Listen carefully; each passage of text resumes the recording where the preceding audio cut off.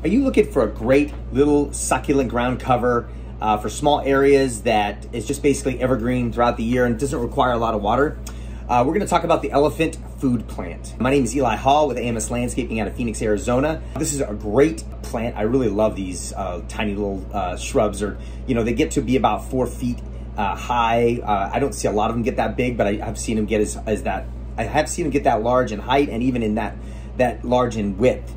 But they're a great little ground cover. They're generally smaller. They kind of look cool because they've got this, you know, this purple stem with small little leaves, and I'll be sure to add some images or some B-roll so you can see here on this video what exactly it looks like. But it doesn't have any thorns. It doesn't shed. It's got these small, circular, fleshy, bright green little leaves. They're roundish. They're just great. They do have a pink star-shaped flower that blooms, but it doesn't bloom that often here in Phoenix. We just have such extreme heats. You know, very rare do you see that happen.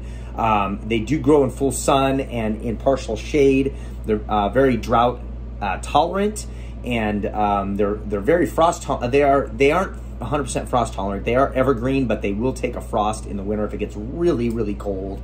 They do need to be irrigated pretty deeply, at least once a week in the summer when it's extremely hot.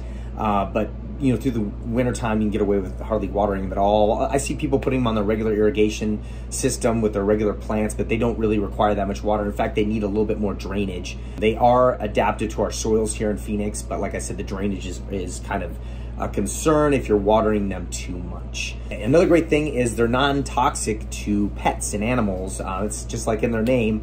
They're actually a succulent that's eaten by elephants. They even feed goats and tortoises with these. In Southern Africa, they're actually a cuisine and added to salads and soups and that sort of thing. So if you have any other questions, my name is Eli Hall with AMS Landscaping out of Phoenix, Arizona. Please check us out at AMSLands.com.